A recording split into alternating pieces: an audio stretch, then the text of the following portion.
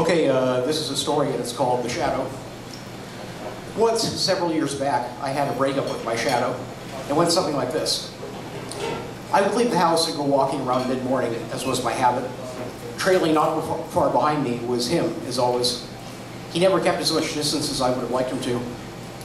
I would go about my daily routine, running errands and dealing with people, and he would slither along and parody me behind the other person's back, mimicking me with a gross display of overacting. Other days, he would follow me into my room, just glaring at me from the wall. We would sit there hours on end, me looking at him looking back, until I couldn't stand the sight of him. I'd put out an extra lamp to chase him out, and he'd jump down to the floor and hug my feet, just barely visible next to the side of my shoes. But there was no getting rid of him. Eventually, it got worse. I would take him to parties, and he would pull his usual wallflower routine, just glaring at me from the corner.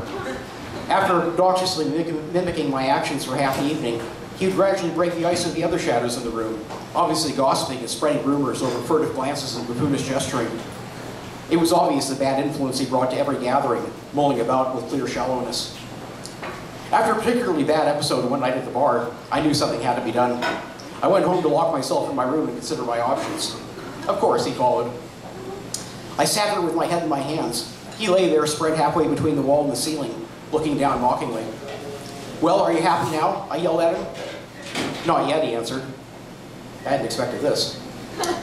I appraised the situation for a moment and inquired further. "So, what is it you're after?" He bore down on me with that same flat expression he always had. "I'm tired of this shallow existence. I want to be in your shoes for a while. I think we should trade places." Now this is intriguing. We continued to talk well into the night. We shared ideas, criticisms, and concerns at length, and eventually we came up with a plan. The two of us set to work, and by the morning, the task was accomplished. By means of a highly dangerous and experimental technique, which will not be revealed in this episode, my shadow and I traded places. When the light of dawn broke through the window, it was a completely new world for me. Before, the sun had only warmed my face. Now it gave me one. There he stood, looking as dumbfounded as one could imagine, unable to grasp what had happened. To my great amusement, the first thing he seemed to realize was his feet were touching the floor, and that he could step on it. He reached out and grasped various objects in the room, never having picked up anything before. He still looked gray and empty, but I knew the world would see him as me. We set out to face the morning this way, and it turned out to be a day like no other. He got to play his mime routine in the real world for the first time, and I got to parody him parodying myself. By the day's end, both of us determined we liked our new parts, and we would make it a permanent arrangement. So it has remained. Yet I can't help but think, as time wears on, that if I spend the rest of my life standing in my own shadow, I really have no ground left to stand on. Thanks.